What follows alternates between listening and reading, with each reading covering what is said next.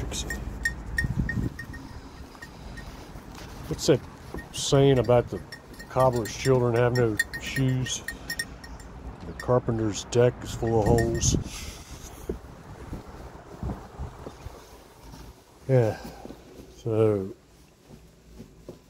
I've been working off and on this damn rocking horse. Trying to anyway. And I'm starting to get these legs on. And I believe I've made a bad mistake. When I rolled this body up,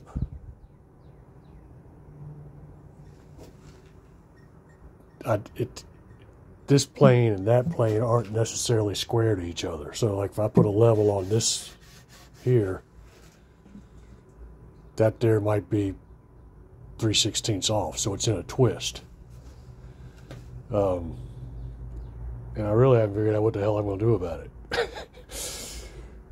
But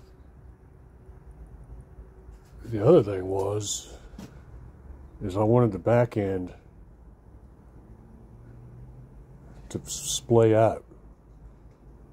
But by the time it gets to the rockers, it's going to be entirely too big. The thing already weighs 100,000 pounds. These are my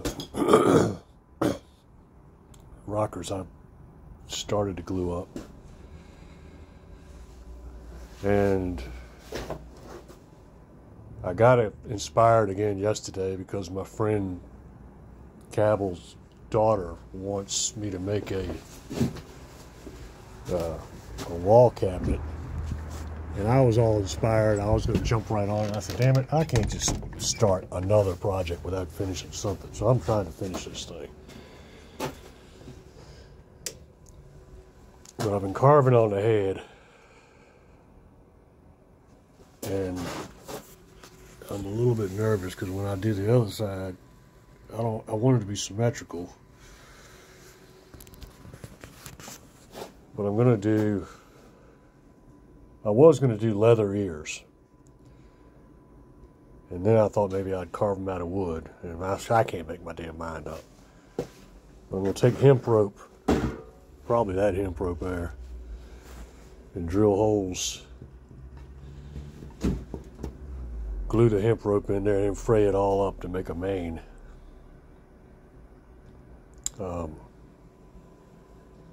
It's similar to a rocking horse. My friend Kirsten and Erin rode back when we were kids. Erin had a rocking horse in her bedroom that was made similar to the way I'm making this, but it wasn't glued together. It was like individual staves with spaces in between them. I got the bright idea to glue mine together to make it more difficult. But that rocking horse was fun. We were always in there, Erin's room, riding that thing around because it would move. You get enough momentum, you could ride it across the floor. But this turned out to be a little more challenging than I originally predicted. So we will see if I get it together and it looks like anything. And then hopefully I'll start Cabell's daughter's wall cabinet. We shall see.